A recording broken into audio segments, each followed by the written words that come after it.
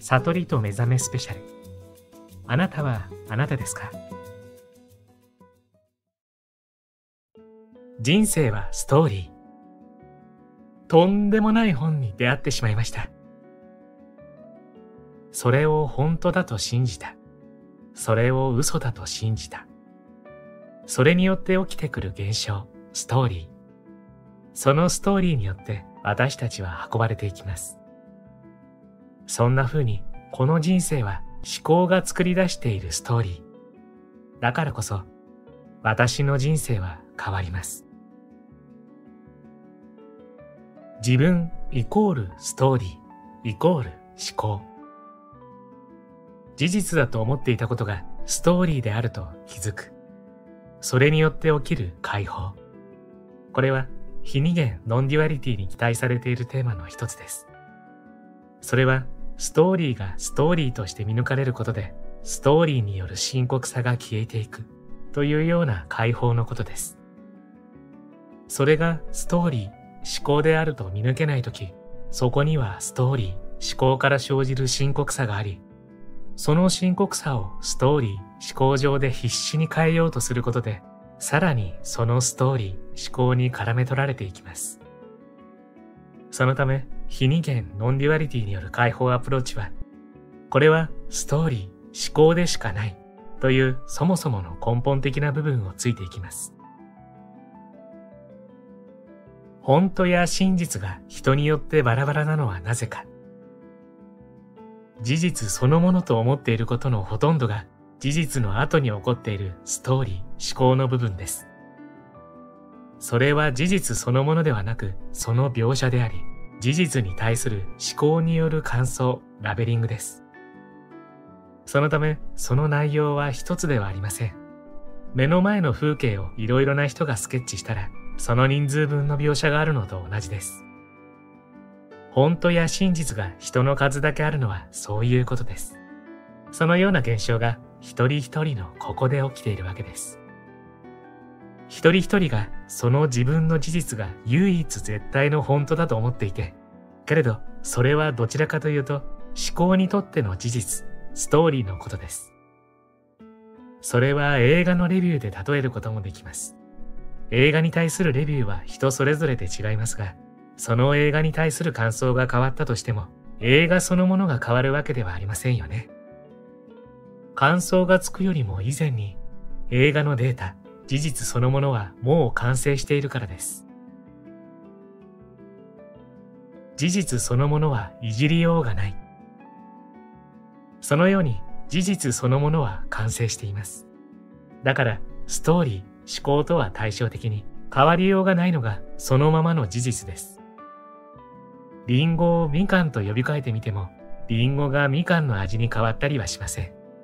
概念、捉え方を全く違うものに書き換えてみても、事実そのものは変わりません。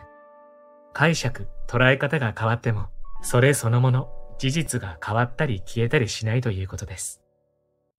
そのような事実そのもの、これについての話を非二元ノンデュアリティでは語られています。ストーリー、思考は二元性です。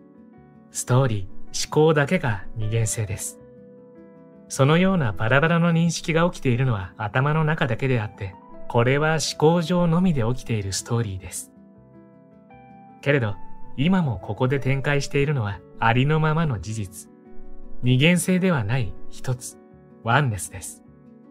様々な概念がくっつく以前のこれ、事実そのものは概念、ネーミングやその意味、感想がくっつく以前にもう完了して終わっています。あなたと私というバラバラのストーリー。けれど、このようなストーリー、思考と一体化している人間の世界では、あなたと私という世界観、二元性が本当であるかのように展開していますよね。バラバラ、別々のストーリー性に夢中であるがあまり、それ以前にあるそのままの事実は素通り、気づきません。思考のバラバラ、二元性視点からは事実そのものは見えないようです。人間の世界はそういうもの、そういう世界観なので、ある意味仕方がないことなのですが、それによってあまりにもその手前にあるそのままの事実が見逃されています。この思考の二元性フィルターが本来のそのままの事実、一つ、ワンネスという事実、これを見えなくしているわけです。けれど、非二元ノンデュアリティで語られているワンネス、一つ、そのままの事実は今も目の前にあり続けています。そのような思考フィルターを通さなければ、もうすでにここにある一つ、ワンネスという事実の気づきがあるだけです。今も起き続けているこのありのまま、そのままを思考の二元性フィルターが見えなくしているだけというのが人間に起きていることなのですが、それによって個人レベル、世界レベル、様々なレベルでの苦しみが起きているようです。これは言うなれば、ドラマがドラマを引き起こすというような現象です。ここでお伝えしたいことは、この思考フィルター、ストーリー、思考の性質に気づき、思考から生み出されているストーリー性、その複雑さから自由になることです。これはストーリー？それとも事実？そもそもストーリーって何？例えば、嫌いだったものが好きになったり、逆に好きだったものが嫌いになったりもしますよね。柿が好きすぎてそればかり食べていたら、飽きるを超えて嫌いになってしまった。この時、柿そのものに何かがあったわけじゃありません。柿は柿のまま。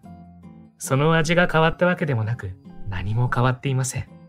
今ここで変わったのは、好き、嫌いという感覚です。でも、このように表現してみると、このケースはストーリー、思考というよりも事実に近いかもしれません。好き、嫌いって好きになろうとして好きになったというよりも、まず好きが起きていますよね。ある意味、自由意志を超えたところからの好きという反応、現象です。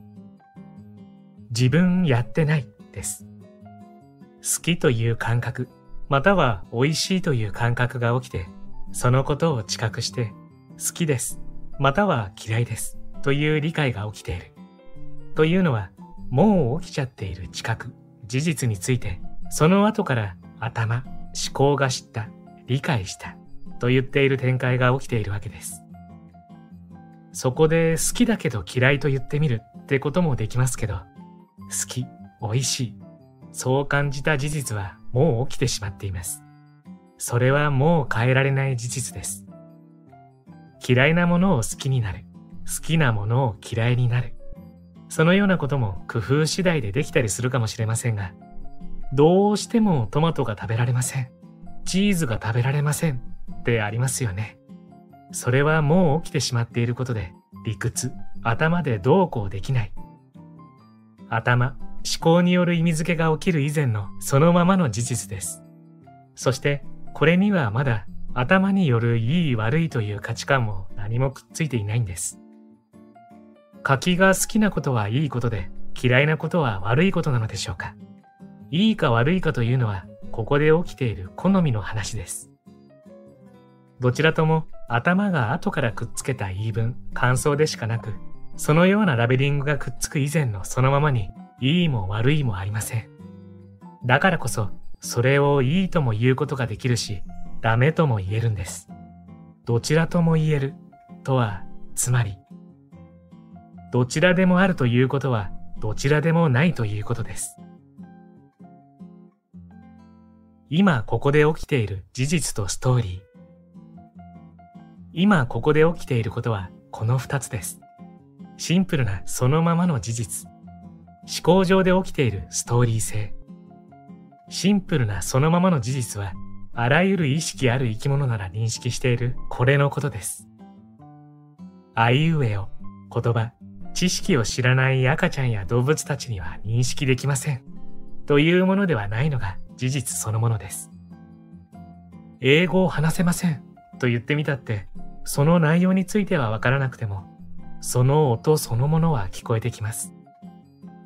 事実そのものはストーリー、思考より以前に起きていて、ストーリー、思考が変化しても事実そのものは変わったりはしません。こちらの解釈や捉え方を変えたところで、火という性質が水という性質に変わったりはしないということです。もしあれこれいじれる、変えられるとしたら、解釈、ストーリー、思考の方です。そしてあれこれいじってみても何も変わらない、不変なのが事実そのものです。一つの事実に対して、そこに解釈をつけた人の数分だけストーリー性があると言ってもいいくらい、人の数分だけその頭の中で起きているストーリーがあるわけです。ストーリーはストーリーなので、思考の変化とともにコロコロと変わります。人の印象もコロコロ変わる。自分の印象もコロコロ変わる。世界や出来事の印象もコロコロ変わる。事実そのものに対する印象、視点、アイデアなので、それらはたった一つ、絶対、唯一ではなくて、いくらでも想像できるわけです。みんなで赤いチューリップを描いてみたら、いろいろな赤いチューリップの絵、描写が生み出されることと同じです。そこにうまい下手などの違いがあったとしても、どれも同じ描写でしかありません。解釈次第で変幻自在、何でもありストーリー。解釈次第で目の前の人がいい人になったり嫌な人になったりもしますが、それってその人が別人になったからでしょうか。その人のいい噂、評判を聞いたから。その人の悪い噂、評判を聞いたから。生まれ変わったかのように別人になったからというケースもあるかもしれませんが、そうではない場合、いい人や嫌いな人に変わったのは私のストーリー、思考上です。それによってその人物自体は何も変わっていなくても、そういう変化が起きています。このようなことが普段から当たり前に起きているんですけど、改めて意識してみると面白いですね。その人物の印象は一つではなく、人によって、その時々によってもいろいろバラバラです。けれど、例えば一人一人のそれぞれのカメラでその人物の写真、視覚情報を撮ってみたら、そこには視覚的事実に近いものが映し出されるでしょう。なぜなら、写真を撮る側の気分や考えによって、その人物の風貌という事実そのものが別人に変わったりはしないからです。けれど、その人についての印象、イメージを教えてくださいと複数の人にレポートしてみたら、優しそうな人、物静かで聡明な感じの人でした。優柔不断な感じがした。悩んでいるようでした。そこにはそれぞれのストーリー、思考的要素が投影されることになります。それらは事実そのものというより、一人一人にとっての思考、ストーリー。そのようにたった一人の人物から様々なキャラクターが切り出されていきます。それはそれぞれにとっての本当なのかもしれませんが、それらは事実に対する思考、印象や解釈、感想でしかありません。これがストーリーで起きていること。五感的知覚という事実から連想されるイメージや印象は人それぞれ、バラバラ。なぜなら、それは事実そのままというより、それぞれのストーリー、思考の投影だからです。このような、あるようでないストーリー性をすごく極端なケースで表現してみます。例えば、被害妄想。それは完全なる思い込み、勘違いがベースとなった自分限定で起きているイマジネーションストーリーなのですが、それを本当だと強く思い込んでいるので、そのことに気づきません。だから、なかなかそのままの事実には気づきませんし、情報の修正も起きてきません。なぜなら、これが本当だと思い込んでいるからです。これがまさにストーリーで起きていることです。主観的、一方的な思い込み。疑う隙なく絶対そうだと信じきっている。まだ起きていない妄想イメージ。被害妄想や脅迫観念とまではいかなくても、思考が生み出すストーリーには大なり小なりそのような傾向があります。それが嬉しい思い込みなら幸せな勘違いを生み出してくれますが、被害妄想などの強烈な思い込みによって起きていることのほとんどが苦しいストーリーです。それによって自分や相手を傷つけるような言動をしてみたりするわけですが、それらを引き起こしているものは、私の中だけのストーリー、思考でしかなかったりするわけです。誰もそんなことを言っていないのに、そう言っているはず。誰もそんなことをやっていないのに、そうに決まってる。まだそんなことは起きていないのに、絶対そうなる。それって本当？般若心経の色即是空、空即是色。この世のあらゆる現象に実体がなく、それは夢のようなものだ。そのようにこの現実を夢と表現されたりもしますが、被害妄想のそれはまるで悪夢にうなされているかのようです。そのようなストーリー、思考の世界観に没入しながら、脚本通りに舞台を動く演者のように、そのストーリーを事実にするかのように生きます。傍から見たら被害妄想かもしれませんが、その人にとってはそれが本当だからです。それは夢のようなもの。もう少しこの夢の話をさせてください。その思考は夢を見ています。この夢を本当だと思っている思考がそこにあります。そのような状態が夢を夢だと気づいていないバージョンの夢、思考です。でも、それが事実ではなくストーリーであることが見抜かれるとき、あ、これは夢だな、と気づきます。夢の中で、これ夢だ、と気づくバージョンの夢です。それは思考を思考として見れている感覚です。思考と一体化していない、思考との一体化が外れている状態がそこにはあります。さらに眺めていると、その思考、ストーリーが静かになっていきます。今ここにないものはありません。つまり、しっかり目が覚めています。今ここがはっきりとしてきます。そのままの事実だけに気づいています。私たちが生きているのは、まるでこのまっさらな事実そのものではなく、そこに投影されたストーリーであるかのようです。そちらの方がほんとリアルに思えるし、それぐらい強烈にストーリーの方に没入しています。けれど、このような状態が赤ちゃん以外の人間で起きている普通であるようです。それはまるで思考が思考を生きているかのようです。自分というアイデア、思考が自分をやっているのです。じゃあ、今ここで生きているのは一体誰なのでしょうか。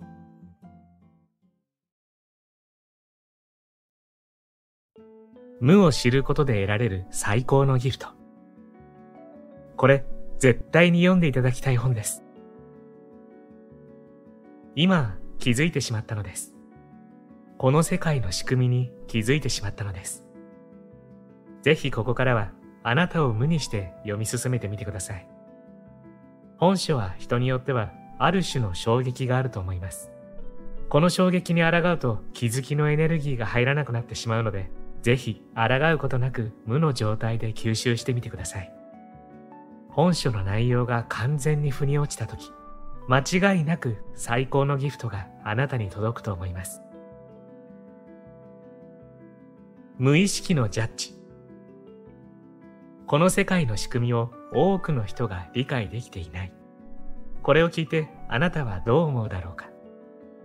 理解することがいいことで、理解できないことが悪いことだと思った人も多いかもしれない。これこそが無意識のジャッジである。人は1日に6万回も思考すると言われているが、果たしてこの無意識のジャッジはどのぐらい行われているのだろうか。おそらくかなりの回数、この無意識のジャッジをやっている。というか、常にやっていると言っても過言ではない。例えばテレビを見ていて、あの人あんなこと言っちゃって頭悪いんじゃないの？とか、誰かと会話をしていて、この人はいつも上から目線で話して嫌な人。とか、上司に対して頭が固い人だな。とか、とにかくいろんな場面でたくさんの無意識のジャッジをしている。意識しないでジャッジをやっているのだ。例えば、ひたすらずっと話し続ける友人がいたとする。その人は会話という言葉が当てはまらないほど一方的に話し続けてくる。しかも話している内容はとかく自分は正しいという話をして、私はすごいと暗に言い続けている。こういう人と一日を共にするとすごく疲れるという経験はないだろうか。そういう人をエネルギーヴァンパイアと呼んだりするのかもしれないが、それは決してその人が相手のエネルギーを吸い取っているわけではない。ヴァンパイアというと吸血鬼だから吸い取っているイメージがあるが、実は聞いている側の人間が自分のエネルギーを無駄遣いしてしまっているだけに過ぎないのだ。それも無意識に。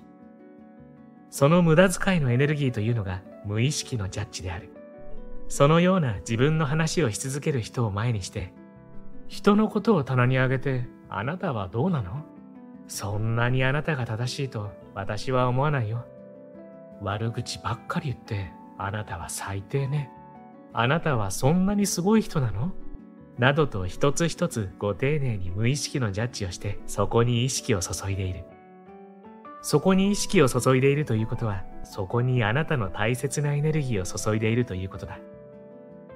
ここであえて言おう。あなたは自分の話ばかりしている人は空気を読めない嫌な人。他者の話を聞いてあげる人はとてもいい人。こんな無意識のジャッジはしていないだろうか。このジャッジは本当に無意味だ。ここで一旦無になってみるといい。無になればあなたは自由になれるのだから。この無意識のジャッジをし続けると人はかなり疲れてしまう。疲弊してそのジャッジがエネルギーブロックとなり、その人を不自由にし、人間本来の能力を下げてしまうのだ。本来そういったジャッジは全く必要ない。本当の自分はそんなジャッジは取り払ってしまってもっと自由になりたいのだ。自由になればなるほど自分の能力を発揮できるということをあなたは知っているだろうか。自分の能力を発揮することができれば、この世界で様々な体験ができ、様々な楽しみが生まれてくる。でも、この無意識のジャッジがあるために、できることでもできないことに変換してしまい、行動が起こせなくて前に進めなくなってしまうという現実を作り出してしまうことになる。ここであえて言おう。あなたは行動できる人はレベルの高い人、行動できない人はレベルの低い人。こんな無意識のジャッジをしなかっただろうか。このジャッジは本当に無意味だ。だからここで一旦無になってみるといい。無になればあなたは自由になれるのだから。その無意識のジャッジに気づくことは自分の人生を楽しくするために必要なスキルだ。そのスキルを得てもっと自由に生きたいというのであれば、自分を無にして本書を何度も読んでみるといい。間違いなくあなたの世界は変わってくる。これがすべてのからくりだ。いきなりここで全てのからくりを話そう。全てのからくりを話すためには創造主というワードが必須になるが、この創造主という言葉は他の言い方として神、宇宙、ソースなどといった様々な表現の仕方がある。ここではあえて創造主という言葉で統一する。さてあなたは今この瞬間創造主と聞いて何を思っただろうか。人によっては私は宗教には興味がないと思った人もいるのではないだろうか。ここであえて言おう。あなたは宗教にはまる人はやばい人。こんな無意識のジャッジをしなかっただろうか。このジャッジは本当に無意味だ。だからここで一旦無になってみるといい。無になればあなたは自由になれるのだから。話を戻そう。すべてのからくりというのは何だろうか。それはこの世界には創造主が存在しているということであり、言い方を変えると、この世界には創造主しか存在していないということでもある。この世界の目に見えるものも目に見えないものもすべて創造主が作り出している。そして人間は創造主から雫のようにエネルギーをもらって生まれてくる。人は創造主のエネルギーで作られている。人は創造主の分身ではあるが分離はしていない。分離しているわけではなく、本当は常に一つなのだ。そして創造主は人間という分身を作り、いろんな体験を楽しんでいる。だから人間が感じること、体験することはすべて創造主が感じたいこと、体験したいことだということなのだ。だとしたら、あなたがやりたいということは、創造主、つまり神の願いであり、とても神聖な体験なのである。もしあなたがオリンピック選手になりたいと思ったとしよう。なぜオリンピック選手になりたいと思ったのだろうか。その考えはどこから湧き出てきたのだろうか。あなたの脳が勝手に考え出したことなのだろうか。実はそうではない。それは創造主がオリンピック選手を体験したいから、あなたにやらせたくてあなたの頭に浮かんでくるのだ。だから創造主はあなたにオリンピック選手になれるように才能というギフトを与えてくれるのである。ここであなたはどう思っただろうか。私にはそんな才能はない。もしそんな風に思ったならば、あなたは創造主を侮辱しているということに気がついた方がいい。創造主であるあなたは何でもできるのに、あなたは創造主に対して、あなたなんかにできるわけないと言っているのと同じなのだ。ここで基本的な大原則を伝えよう。それは、この現実世界にできないという真実は存在しないということだ。本当はすべて可能である。可能にしていないように見えるのは、あなた自身がしないようにしているということだけだ。もしあなたがそんな才能はないと思ったならば、それはそんな才能を発揮しないようにしているというだけである。そしてその現実を忠実に作っているのがあなた自身であるということなのだ。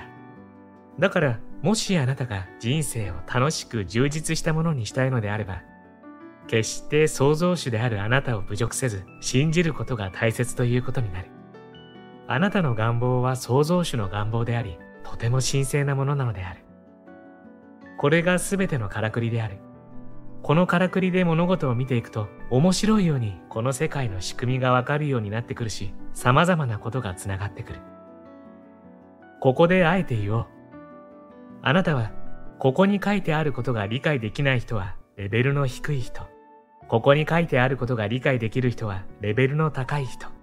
こんな無意識のジャッジはしていないだろうか。このジャッジは本当に無意味だ。ここで一旦無になってみるといい。無になればあなたは自由になれるのだから。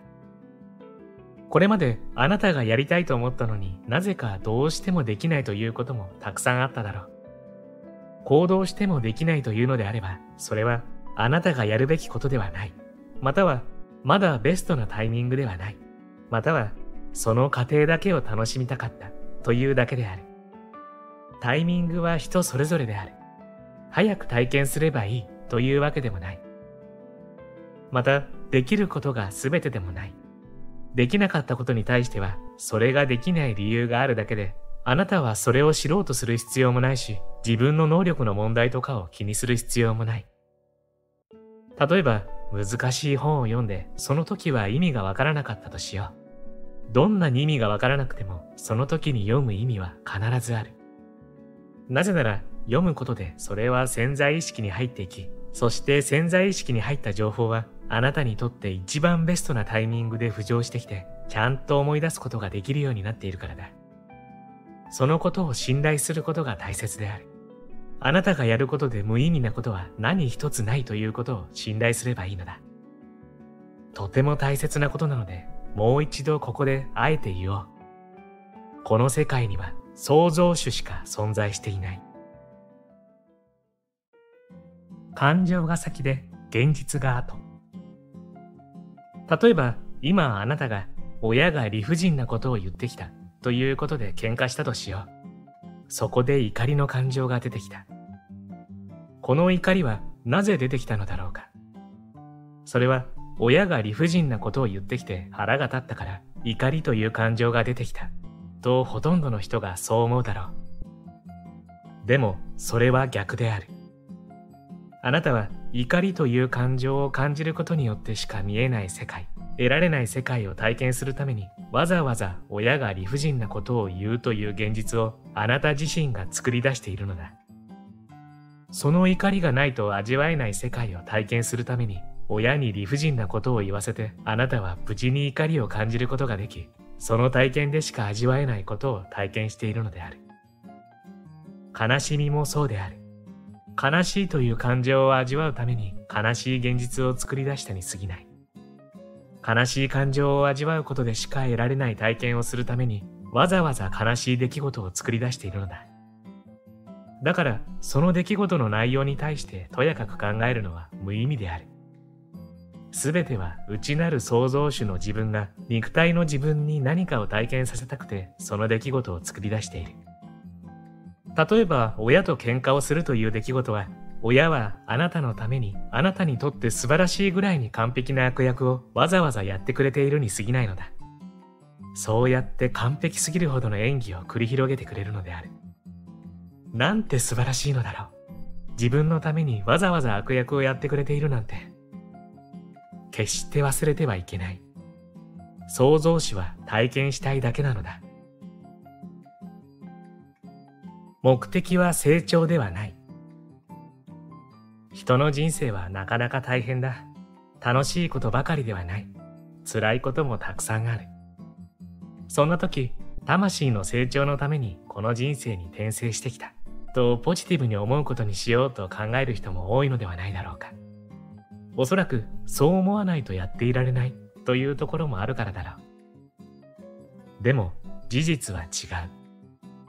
創造主はつまらないからこの世界を作ったのである。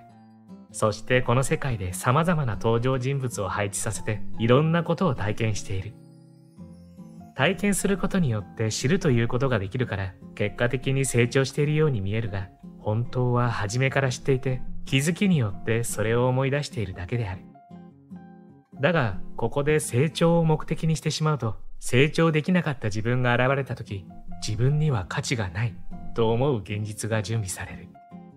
これが制限になってしまうのである。成長しなければ人として価値がない。この考えこそが制限なのである。そもそも人には価値はない。あなたは創造主。何でもできる創造主なのだ。ならば成長は必要なのか？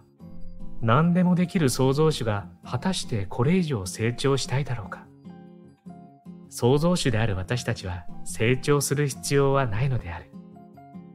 だから人間の本当の意味での成長は、成長できないことを知ることが本当の意味での成長なのである。成長できなくていいのだ。体験できればいいのだ。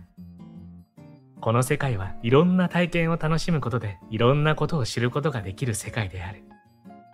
この知る楽しさを味わって結果的に成長しているという感覚があるかもしれないが、それを楽しめばいいのだ。だから大変な人生の目的は成長するためではなく、体験という刺激を楽しむためだけのものなのである。強い願望は叶えられない。強い願望は叶えられない。これもこの世界の仕組みだ。この世界に存在するものは全部創造主が作り出している。ただただ体験したいために作り出している。そこにいい悪いは存在しない。創造主であるあなたが意識や意図をすれば、それはいくらでも作り出すことができる世界である。例えば、あなたに大きな家に住みたいという強い願望があったとしよう。ということは、今のあなたの状況はどんな状況なのか、よく思い出してみてほしい。今現在、大きな家に住んでいないから、大きな家に住みたいという思考が生まれているということになる。そして今、大きな家に住んでいない自分はダメな自分という無意識のジャッジをしている。そうやって私は大きな家に住めないというところにエネルギーを一心に向けることをやっている。それによってその現実が見事に想像されているのだ。結婚相手が欲しいということは、結婚相手がいないというところに意識が向いている。そして結婚相手がいない自分はダメな自分という無意識のジャッジをしている。そうやってそこに意識を注げばそのエネルギーが集まるのだから、当然その現実が作り出されるのだ。あなたは創造主だ。あなたが意識を向けたところにエネルギーが集まり、それを作り出すことができるということを決して忘れてはいけない。そして創造主にはいい悪いのジャッジはない。すべてが素晴らしい刺激のある体験なのだ。そしてあなたがエネルギーを向ければ忠実にそれが現実化される。何々したいという強い願望は何々することを実現できていないというところにエネルギーを注ぐことになり、それが執着になる。この執着を手放さない限り願望は実現されることはない。では執着はどのように手放せばいいのだろうか。執着の発生条件は期待や希望を伴う結果を意図した思考の時に発生する。例えば起業してビジネスで成功したいなという期待を持って高額の企業塾に入ったり、コンサルティングをお願いしたり、とにかく時間やお金をかけてビジネスで成功するためにいろんなことを学んだとしよう。そうやって時間やお金をかけたことで、こんなに学んだのだから絶対にビジネスで成功するはずだ。というように結果を意図すると、そこに執着が発生するのだ。ならばどうすればいいのか。その方法はとてもシンプルである。結果を意図しなければいいのである。やることはやって、あとはなるようにしかならないと諦めてしまえばいいのだ。潜在意識の最大の目的。潜在意識は変化を嫌い。なぜなら潜在意識の最大の目的は自分を生かすことで生存確率を高めることが大切だからだ。これを頭に入れて潜在意識と顕在意識を見ていこう。潜在意識と顕在意識は双方が一致すると現実は思い通りにいく。逆に一致しなければ現実は思い通りにはならない。例えば顕在意識はお金が欲しい。つまり現実にはお金がない状態と思っていて、潜在意識はお金は必要ないと思っていれば、顕在意識と潜在意識が一致しているので、お金がないという現実が作られる。ここで大切なのは潜在意識の最大の目的だ。潜在意識の最大の目的は自分を生かすことだ。なぜなら生かさなければこの現実の世界でのいろいろな楽しい体験ができなくなってしまう。不満だろうが不幸だろうが潜在意識は一切関係ない。とにかく自分を生かすことが最優先である。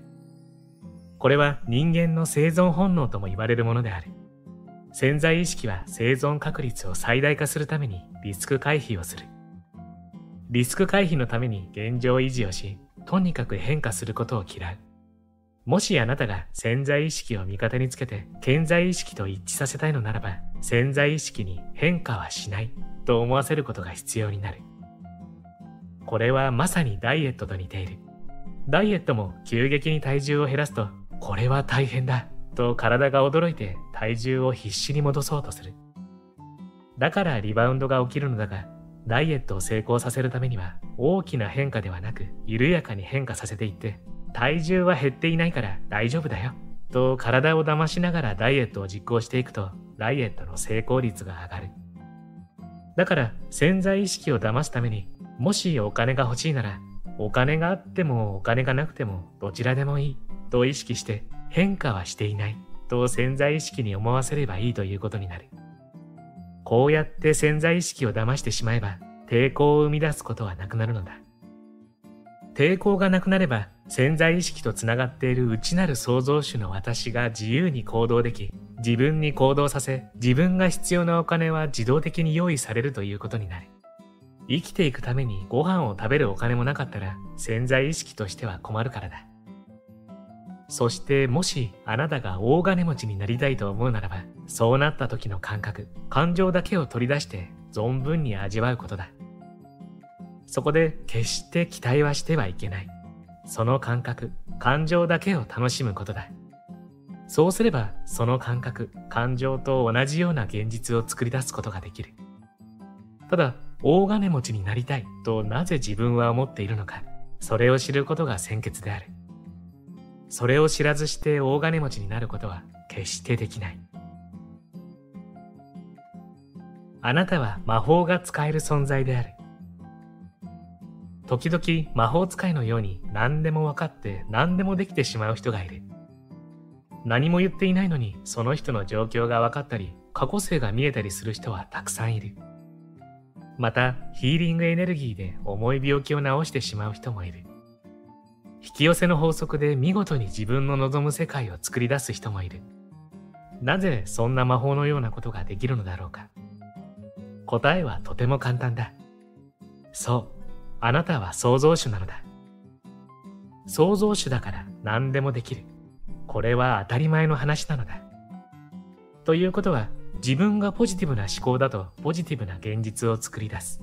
ネガティブな思考だとネガティブな現実を作り出すという魔法が使えるのだ。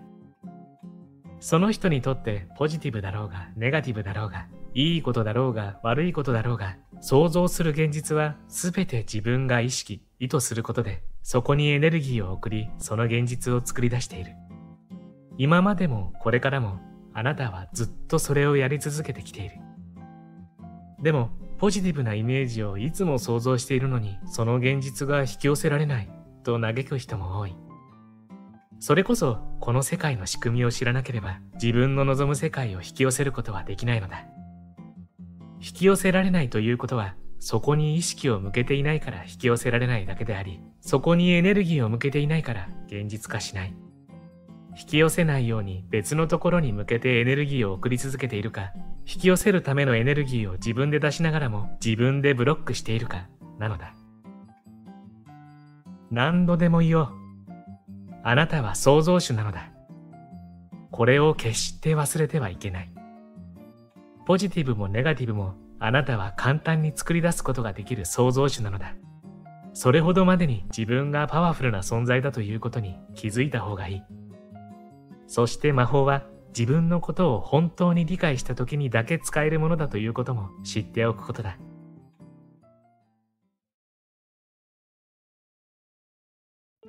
人生はドラマ、その真ん中に私。本当に人生が180度変わります。私たちが現実と呼ぶものは何を指しているのかと改めて考えてみます。何が現実で何が非現実、そしてその境目はどこにあるのでしょう。目に見えるか見えないかだとしても、電気や電波、空気、風など目には見えないが万人が疑うことなく社会に浸透しているものもたくさんあります。しかしこれらも人間が考え出した計りで計測でき得るため見えるとみなし、現実に含まれるのではないでしょうか。誰かが見た、経験した、証明した、多くの人が賛同した。スペースシャトルが宇宙空間を飛んでいるのは現実で、宇宙人は非現実ですが、宇宙人が白昼堂々とその辺りをうろつくようになれば、それは人間にとっての現実となるのです。こう考えていくと、現実は人間が手前勝手に作り上げているように思えませんか？さらに細かく見ていくと、人それぞれの感じ方で現実は違うようにも思えます。つまり、現実の定義はどこに視点を置くかによって変わってくるということです。私たちは動かせない現実の中にいるのではなく、私たちの中に現実があるのだと考えられはしないでしょうか。私はある体験を境に、この世界はただあるがままの自然と人間が作り出している現実が織りなす二重構造だと感じるようになりました。極端に言うと、現実は概念です。概念とは考えによって作られたもの。そうなると、現実の中で織りなす人生も創作されたもの。例えて言うなら、脚本、ドラマなのです。経緯。私が幼い頃、大好きな父は夕食のテーブルを囲んでいろいろな話を聞かせてくれました。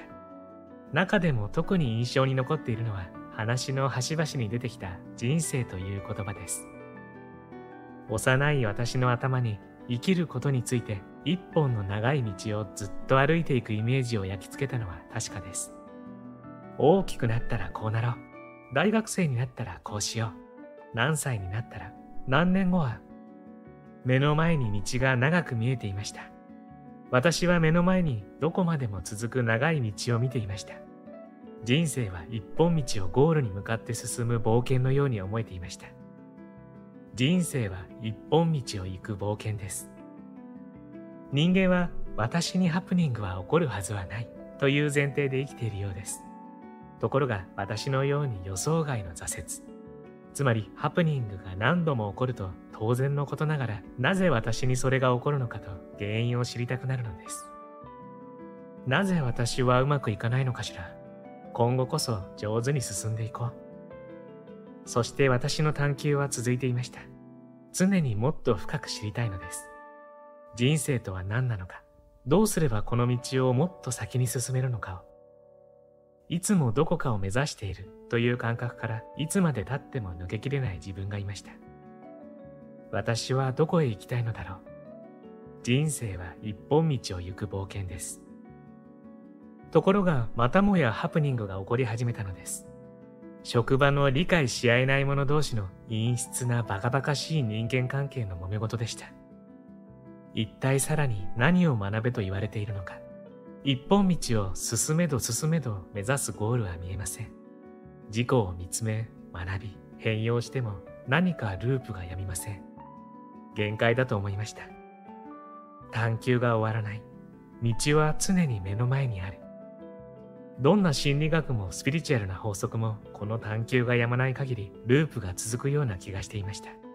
いつもどこかを目指さねばならない自分に疲れ果て力尽きたような気持ちでした。私は何かのエッジに来たと感じていました。ここから抜け出す方法がわからないのです。卵の殻を内側から叩くような思い。誰かここから出してくれ。殻は割れるのか、エッジから抜ける方法があるのか、全くわかりません。当時私が興味を持ち触れていたのは、いわゆる悟りや覚醒についての情報です。ワンネス。宇宙はたった一つのものからできている。分離をしてできたのが私たち。私は東京にいた時から好んでそういった情報を発信している方のセミナーやお話会に参加していました。自らが語りたいなどといった気持ちではなく、ただ単純に彼らの話が面白く感じられたからです。物の見方が新鮮で、私を日常から少し離れた場所へ連れて行ってくれたのです。それらの中に京都で活動されている方がいました。浜田博明さんと高田なずなさんというお二人です。この方々なら今の私の苦しい状況に対していいアドバイスをくださるかもしれない。思い切って個人セッションをお願いし会いに行ったのです。私は苦しい心情、もう限界だということを、職場環境を解決したいわけではなく、自分自身の探求の限界なのだということを切々と伝えました。浜田さんはよくよく聞いてくださった後、全く関係のない話をし始めました。とある不良少年の話です。その不良少年はいつも、俺の何がわかる？お前らに何がわかるんだ？と生きがっていたそうです。ところが彼はある日ふと気づきます。俺を理解できないお前らこそ悪者だと責めている自分は他人と同じ穴の無地なのだと。そのようなお話でした。さらに浜田さんは次のようなお話をしてくださいました。外を変えようとしても何も変わりません。また自分を変えたいというのも一見外ではなく内面に向いているようであるが、どうにかしようとしている時点で実は外を変えようとしていることと同じなのです。それから浜田さんは話を変えて、体に意識を向けてみましょうかとおっしゃいました。目の前の水を飲んでみましょう。全神経をその瞬間に置いてください。コップを持つ手の感覚、それを口元まで持ってくる腕が動く感じ、コップの飲み口が唇に当たる感じ、水が口の中に入って舌の上を滑ってぐっと飲み込むと喉の奥に落ちていく感覚。私はその通りにやってみました。今何か問題がありましたかと聞かれました。その時です。全く初めての感覚がやってきました。今ここにあるのはその感覚だけ。目に映るものはすべて風景でした。目の前の彼らも後ろの雑踏もまるで画面の向こうのようなただ流れている無声映画のように見えます。何の問題もなく思考は止まり、聞こえてくる声はどこかのスピーカーから流れてくる音楽のように意味なく響きます。私は、あれ？これは何ですか？と尋ねました。すると、その自分の声さえもどこから来たのかわからない。どこの誰がそう言っているのだろうとすら思えるのです。世界はただそのように今ある風景だけでした。何の問題も時間さえも感じさせません。すべてが大きな映画のスクリーンの中に見えました。私もどこにいるのかわかりませんでした。この体は、いや、体もその風景の一部としてあるだけでした。その中に私というものなどいませんでした。ただ目の前の風景がそのようにあるがままにあるだけでした。苦しみもありません。嘘のように楽になりました。気が楽になったのです。本当に一瞬で気持ちがひっくり返ったのです。魔法のように。ただそのようにあるだけの風景。それは今この瞬間そのものだったのです。ひっくり返すと、これまで私が苦しんでいた場所やエッジだと思っていた場所は、今ではないどこか、頭の中で作り出されたドラマの脚本のようなものの中だったのだと後に分かりました。エッジなどなく、あるのは無限。今この瞬間は無限。始まりも終わりもありません。進むべき一本道など最初からなかったのです。人生は時間という一本道を進む冒険だというのは概念であり、ハプニングも自己変容もこの概念の中で起こっていたことだと直感的に腑に落ちました。概念が抜け落ちた目の前の風景には何の問題もありません。今という瞬間を体感することで現れる、ただそのようにある風景です。私の体もその風景の中にただ静かに息づいてあるだけで、全ては完璧なのだという大きな気づきが体感とともに起こったのです。体感したというのは後にそう言葉付けしただけで、この時私の体は風景の一部になっていたため、正確には体感をした者はおらず、気づいた者は誰なのか、私はどこにいるのかさえもわからないような感じです。何が変化し続けているのか。体がいる今という瞬間で何が動き変化し続けているのでしょう。体の感覚に意識を置く。つまり考えずに感じる暮らしをしていると波があることに気づきました。何の波かというと気分の波です。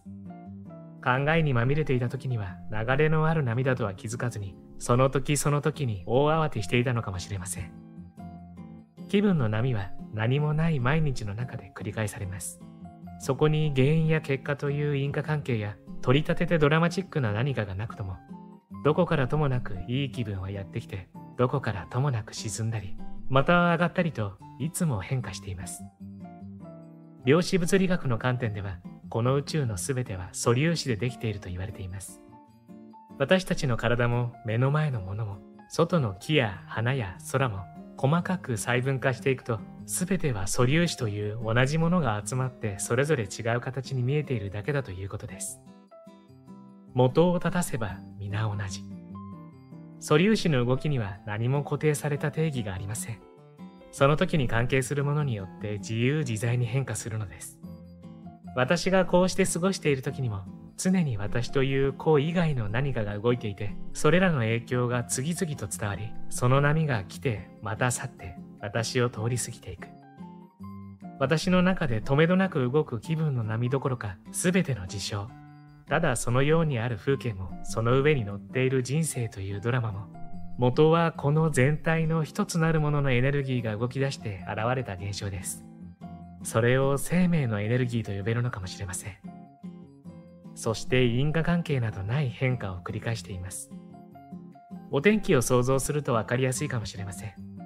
常に地球を取り囲み続ける大気は、時々で雨になったり風になったり、晴れたり曇ったり、台風が来たり、そこに何が原因でという因果関係は全くありません。いわば気まぐれです。始まりもなければ終わりもありません。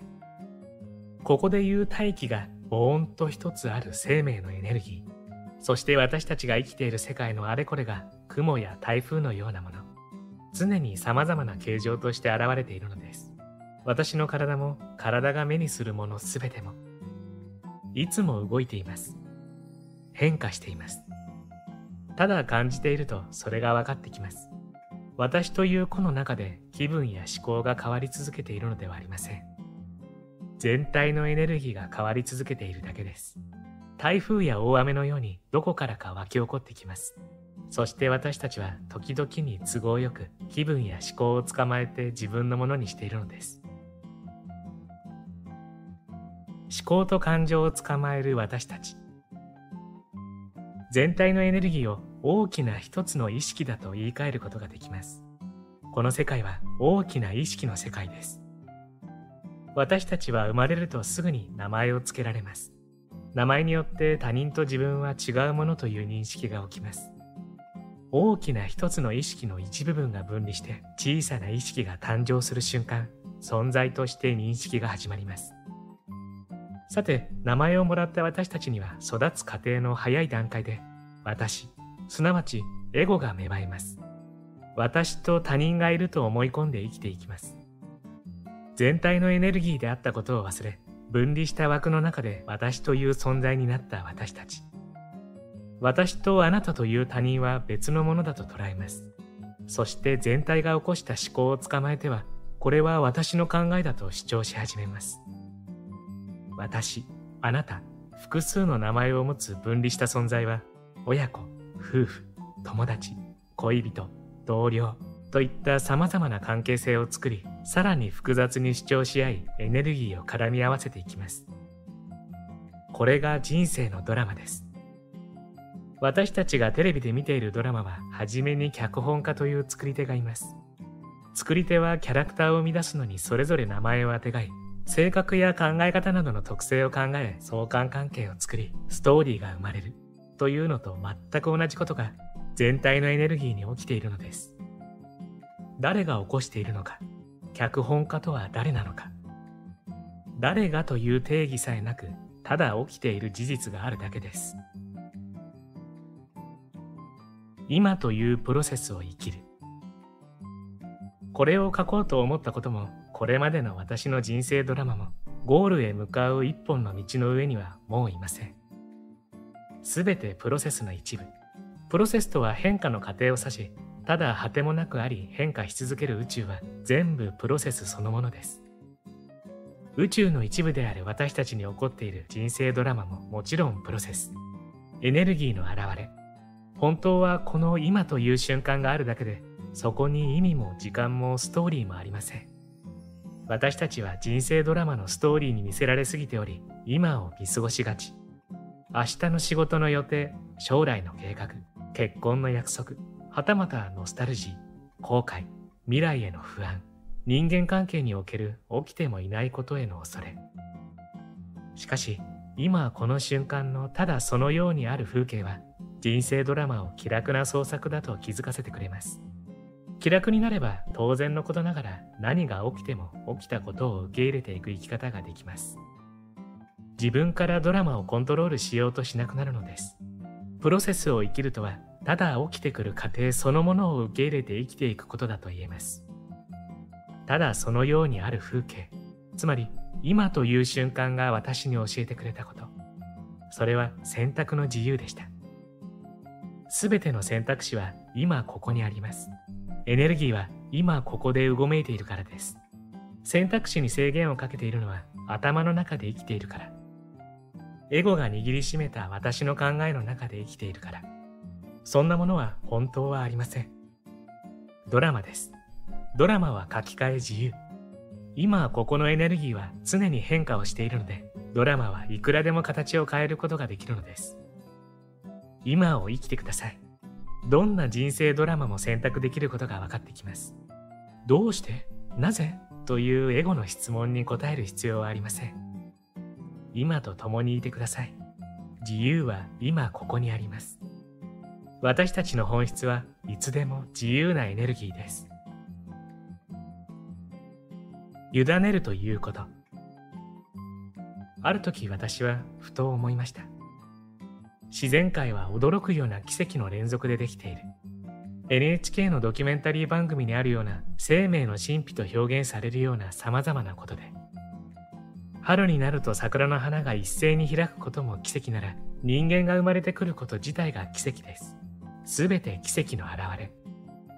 それなのに私たちはどうして奇跡は珍しいこと、めったに起こらないことと思い込んでいるのだろうと。頭の中で作り出した人生ドラマが全世界だと思っているからです。奇跡 100% の世界は今この瞬間に存在しています。私たちは頭の中で過去や未来を想定した人生ドラマを作り出していますが、首から下はいつも今にいます。自然界の一部として今存在しているのです。完璧な世界です。本来の私たちは完璧な存在です。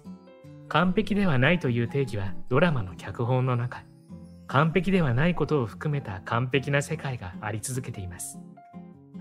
私は委ねて生きるとは何かを信頼することだと考えていました。しかし実はそうではなく、信頼することさえもいらなかったのです。信頼しようがしていまいが、すでに私たちは完璧な世界の大きな腕に抱かれています。力を抜けばいいだけなのです。体は最初からこのことを知っています。時には脚本を手放して今という瞬間を感じてみましょう。ゆったりと自然に目を向けてみましょう。奇跡 100% の完璧な世界はいつでも私たちのすぐそばに広がっています。ドラマセットで自由な選択。今まで誰にも話したことのない内緒の話です。私は道を歩いているとき、周りの景色を見渡してはクスクスっとおかしさがこみ上げてくることがあります。目に映るものすべて映画やドラマのセットのように見えてくるのです。道端に咲いた小さな草花、広告が貼られた電柱、コンビニの前のゴミ箱も道に転がった空き缶さえも、今この場所にこんな風にあるのがいいし、これ以外は考えられない。なんてよく作られているんだろう。すごい。そんな気持ちです。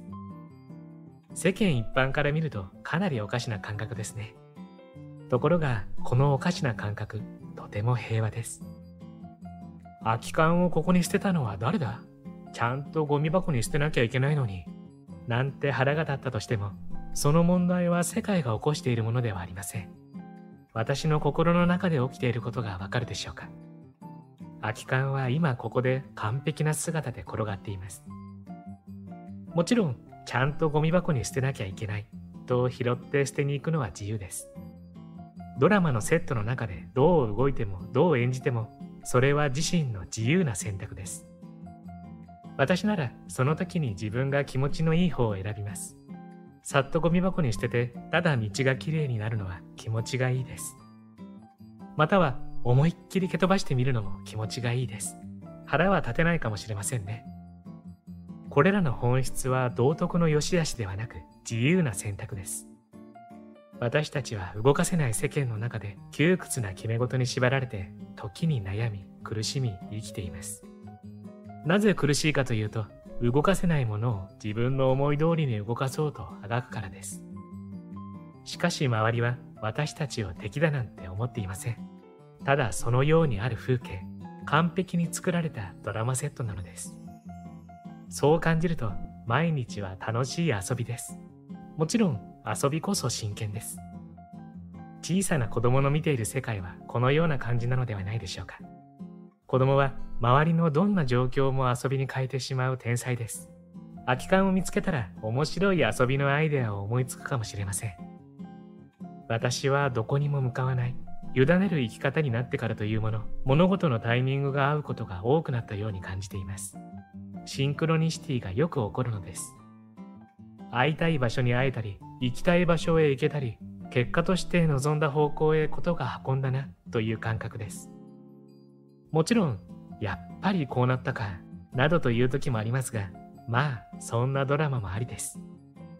そして後に、最初からこうなることは決まっていたのかな、とよく思います。奇跡の世界なのだから、起こることはみんな魔法のようです。間違った魔法もご愛嬌。子供のように笑ってしまえば、また次の奇跡が待っています。もしも何かを望むなら、まずは力を抜きましょう。今ここは完璧な場であると安心していいのです。いくらでもドラマセットは作れるのです。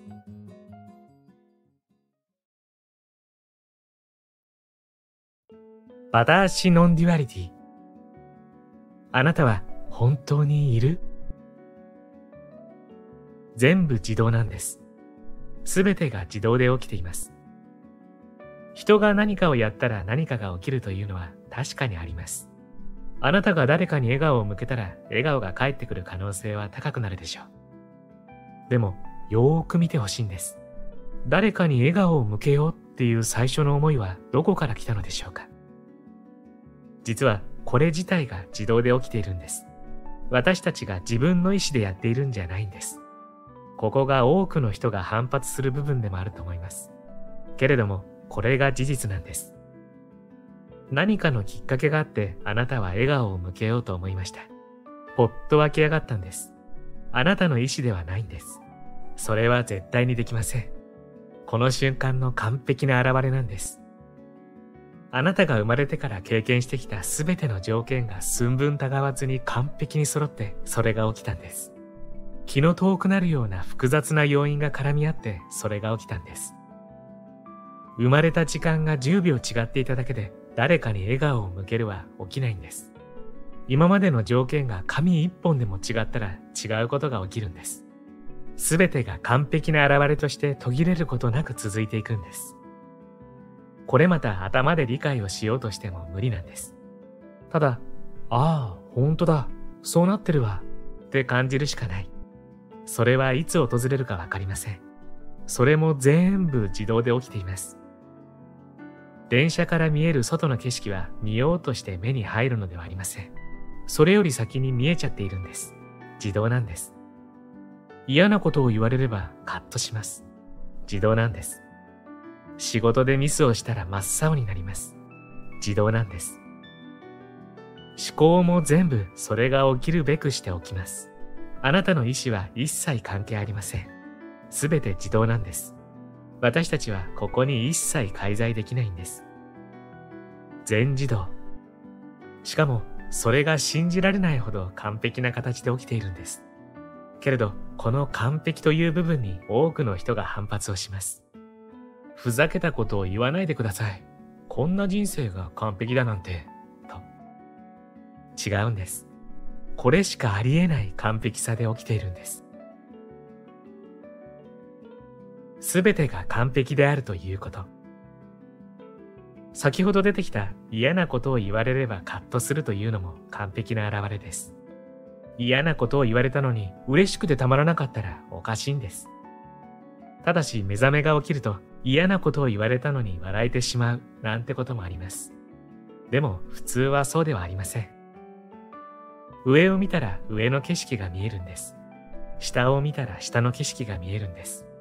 さっき見えていた上の景色はきれいさっぱり消えて、下の景色だけが見えるんです。上の景色を消そうなんて思わなくても自動でそうなるんです。そして見えたものがちゃんと見えたその通りに見える。1万円札がちゃんと1万円札に見えるんです。1万円札が見る人によって1000円札だったり商店街の福引券に見えちゃったら大変なんですよ。大混乱が起きるでしょう。あなたがいろいろな事情で今お金があんまりないとします。それなのに全然あるなんて思っていたらおかしいんですよ。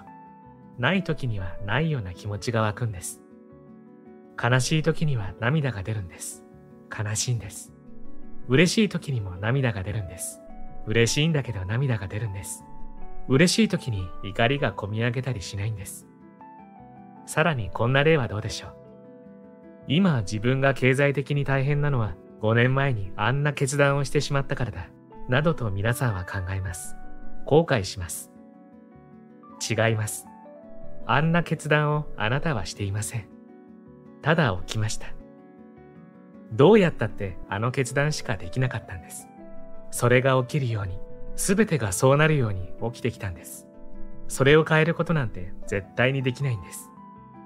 あなたが自分の意思でやったと思っていることすべてあなたはやっていません。そのように起きるべくして起きただけです。確かにあの時いくつかの選択肢があったでしょう。やめるという選択肢も。でもあなたは最終的にそれを選択しました。それはそうなるようになっていました。その決断をする条件が完璧に揃っていたんですから、それ以外を選べない完璧な条件が揃っていたんです。他の人だったら違う決断をしていた。ありえません。他の人があの時のあなたと全く同じ状況になることはありませんから。同じ状況というのはあの瞬間だけではありません。あなたが生まれてからずっと過ごしてきたすべてが完璧に揃わないと同じ状況ではないんです。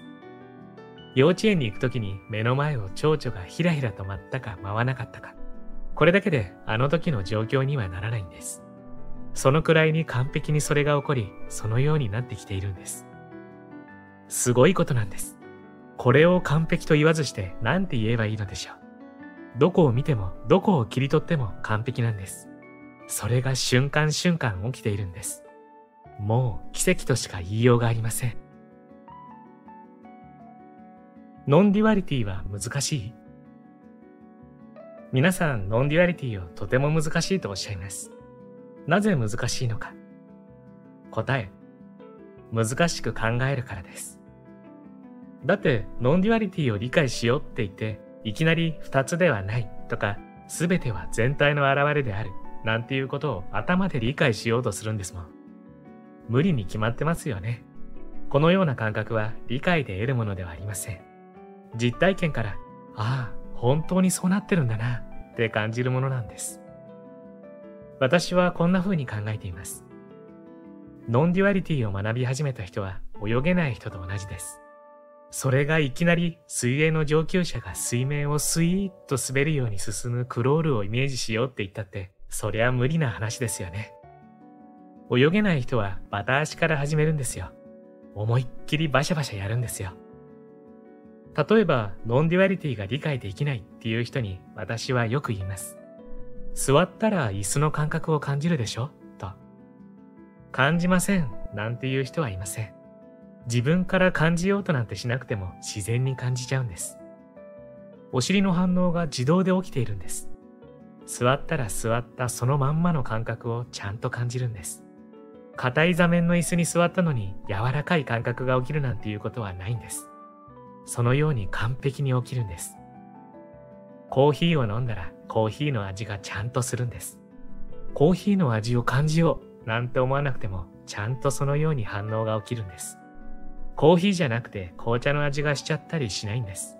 完璧に起きているんです。胃が痛いときは胃が痛いんです。胃が痛いはずなのに足が痛くなったりしないんです。完璧なんです。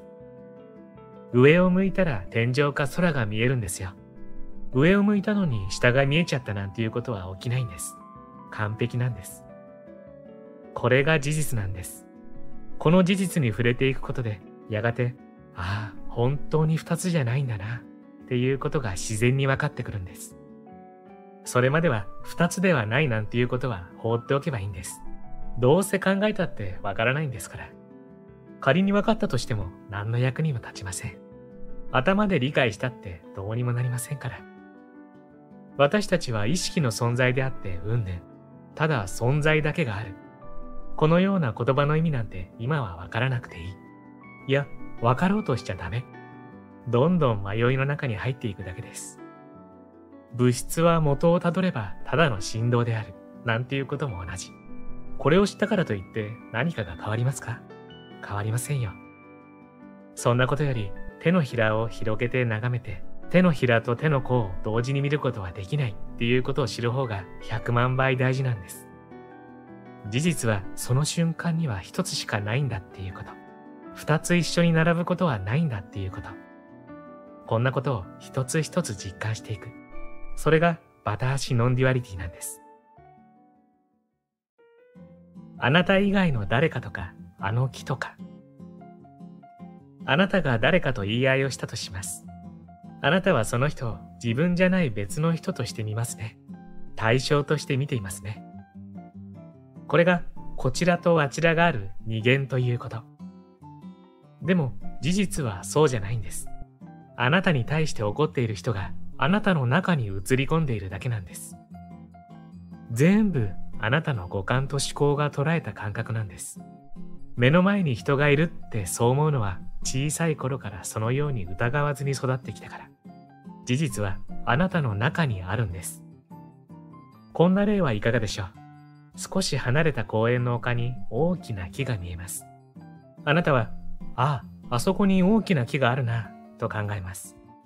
そうではありません。あそこにあるんじゃないんです。離れた場所にあるらしい大きいと思われる木があなたの中に映り込んでいるんです。事実は離れたも離れてないもない、大きいも小さいもない一本の木があなたの中にあるんです。空に浮かぶ雲も同じです。遥か上空にあるんじゃないんです。車も遠くに見えるビルもお散歩中のワンちゃんも全部あなたの中で起きている出来事なんです。あなたの五感が感じ取った感覚なんです。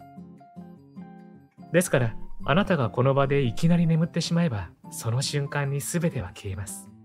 あなたがさっきとは別の木を見れば、あなたの世界はその瞬間に変わります。他の音を聞けば、あなたの世界はその瞬間に変わります。対象というものは存在してないんです。全部あなたの中のことなんです。最初に話を戻しましょう。自分に怒りを向ける人がそこに存在するんじゃないんです。全部あなたの中に映った映像であり、浮かび上がった感覚です。対象に目を向けるから迷いの中に入っていっちゃうんです。あんなこと言いやがって、お前に言われたくねえよ、なんて。そうじゃないんですよ。目を向ける場所が違うんです。自分の感覚だけを見るんです。だって、あなたの世界はそれだけでできているんですから。それが全てなんですから。他に目を向ける場所なんて実はどこにもないはずなんです。対象はどこにもないんです。向こうはないんです。全部あなたの中。こっちだけ、こっちだけ。どこまで行ってもこっちだけなんです。そして、こっちだけ、こっちだけってやっていくうちに、ある日、はっと気がつくんです。あれれ、もしかして、こっちもないって、笑いしか出てきませんよ。自分はいないのお話。お家でチャーハンを作るところを想像してみてください。鍋をコンロにかけて煙が上がるほどに油をチンチンに熱しますね。そして軽く溶いた卵を投入しますね。ジャーって油が音を上げる。さあ、ここからノンストップです。緊迫するキッチン。やり直しの効かない一発勝負。一気に仕上げます。ご飯を入れて素早くかき混ぜる。卵が馴染み全体がほどけてきたら手際よく塩コショウ。そして間髪入れずに具材を加えたらさっと混ぜてから少量の醤油を鍋の縁に垂らし香ばしさを出します。最後に油をさっと回しかけて、はい、おしまい。額の汗を拭い、ふう、お疲れさんでした。さて、この時自分なんているわけがないですよね。あなたは丸ごとチャーハンになっていたんです。鍋になったり卵になったり、その瞬間その瞬間であなたの中はあなたが注意を向けたもので満杯になるんです。あなたの中はそれそのものになるんです。自分なんてどうやったっていられるわけがないんです。この間どうなっているのかっていうと、自分っていうものが一切介在することなく、体が自然に動いて、片手でフライパンを揺すってて、もう片方の手でヘラを動かしているんです。ただただ自動で行われているんです。あなたがやってるんじゃないんです。いやいや、そんなわけないですよ。塩コショウのタイミングとか、火を弱めるとか、この私がちゃんと考えてやってますよ。そう思いますよね。違いますよ。塩コショウのタイミングも自動で湧き上がっています。あなたが自分の意思でやっていることは何一つないんです。塩コショウを入れるタイミングだよっていう考えがただそこにポコッと湧き上がっただけなんです。でももっと感情的なっていうか、本当あいつ頭に来るなんていう思考は自分のものですよね。まさか思考は全体の表れですよ。すべてが淡々と現れているだけなんです。チャーハンを作るような強い集中時だけじゃなくて、ごく普通の時にも自分なんていないんですよ。キャベツの千切りでもそうだし、掃除機かけでもそうだし、洗濯物を畳んでいる時でもそうなんです。いつもいないんです。自分なんてどこにもいないまま、常にただそのように起きているんです。ずーっといないんですよ。自分がいないなんて何も特別なことではないんです。いつもいないんです。それからもう一つ申し上げておきますけど、自分がいない時っていうのは、あ、自分いないなんて絶対に思いませんからね。っていうか、思えません。もしその瞬間に自分がいないって思えたら、それを知っている自分がそこにしっかりいるっていうことですからね。自分がいないっていうのは、そのことさえも知らないことを言うんです。目覚めるってどんな感じなの？目覚めるとどんな感じなの？自分がいつもいない感じなの？というようなことをよく聞かれます。まさか、常に自分はいないなんていう感覚丸出しで普段の生活なんかしていたら、それは人としてとても不自然ですよ。そんなことはありません。至って普通ですよ。そもそも、もし何かの最中に自分はいないっていうことを感じているとしたら、それはそれを感じている自分がいるっていうことですよ。そうでしょ？自分がいないっていうのは、いないってことにさえ気づいていないことを言うんですから。そうじゃなくて、自分はいないっていうことを一旦深く確信して、それが根底に根付いているだけです。理解しているとかいうお話じゃなくて、いないっていうことが何があっても揺るがない。確信するっていうのは、そのことを考えもしないっていうことなんです。水をやかんに入れて火にかければお湯になるっていうこととか、1+1 は2であることを一回確信したら、そんなことはもう忘れて生活するでしょ。いつも考えているわけじゃありません。ちんちんにお湯を沸かしたやかんに素手で触ったら熱いですよね。確信しますよね。疑わないですよね。だけど、いつもやかんは熱い、やかんは熱いなんて考えていませんよね。そういうこと。目覚めるっていろいろな切り口がありますから、一言でなんて言えませんけれど、一つに揺るがない確信があるかどうかっていうことがあるんです。何でも知っているなんていうことじゃありませんよ。怒らないとか、お花畑にいるみたいなとか、ありえません。そういうんじゃありませんよ。要するに、迷いがないっていうことです。物事が完璧に起きていて、この世には本当に幸せしか存在しないっていうことを腹の底から確信していて、どうやってもそうとしか思えない。例えばそういうことです。ノンデュアリティって何なのかって言ったら、今更ですが、ノンデュアリティって何なのかって言ったら、二元じゃないっていうことですよね。じゃあ、二元って何なのって言ったら、主体と客体、つまり見るものと見られる対象があって、二つ以上のもので成り立っている世界。すべてが比較と相対で成り立っていて、常に違いが重要な世界。ノンデュアリティはそうではない世界。めんどくさい。そんな難しいことどうだっていいじゃない。っていうふうに私ノンデュアリティでは考えます。ノンデュアリティっていうのは、要するに真理に触れるっていうことなんですよ。それをもっと簡単に言っちゃうと、お茶を飲んだらお茶の味がちゃんとわかるっていうこと。たったこれだけのことなんですよ。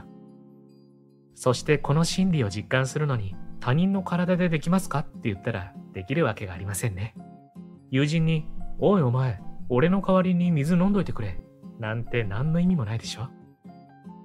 真理に触れるには、子が剥げ落ちないと出会えないとか、思考がなくならないと現れないなどと言いますけれど、そんな大層なものじゃありませんよ。ただこの瞬間を味わえばいいんです。今お茶を飲んでいるっていうただ一つの事実に触れることなんです。事実を理解しようとすることじゃありませんからね。理解には必ず言葉がくっついてきます。言葉でどうにかしようとするんですね。聞こえた音を言葉で理解しようとしたらどうなりますか？風の音、雨の音、チェロの音色、人の声色、ほぼ困難。見えた色を言葉で表現したらどうなりますか？空の色、朝焼け、肌の色。人間が作ったものじゃないほど表現は難しい。匂いはどう？味はどう？外はサクサク、中はしっとり。これは味じゃありません。肉汁がじわーって、これも味じゃありません。そのものを表現することなんてできないんです。そのものをそのまんまに言葉なしで捉えているのが私たちの五感なんです。目が捉えたそのまんまの映像、耳が捉えたそのまんまの音、それだけが事実なんです。その事実のみとお付き合いしていくことで見えてくる世界がノンデュアリティなんです。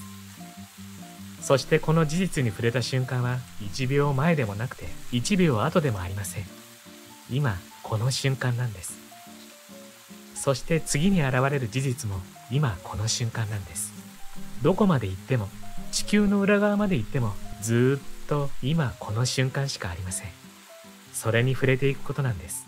っていうより、すでに触れていることを実感することなんです。私たちは考えるより前に真理にいつも触れているんです。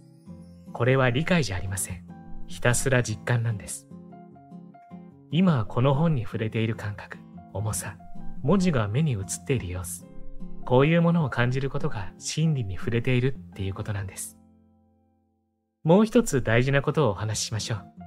目覚めるってどういうことかって言ったら、何にも特別なことなんかじゃなくて、ただ今この瞬間に遊ぶっていうことなんですよ。何にも考えずに、ただそれに任せる。それだけなんです。どうやったって私たちは今にしかいられないんです。他に行く場所なんてどこにもないんです。今、この瞬間しかないんですから。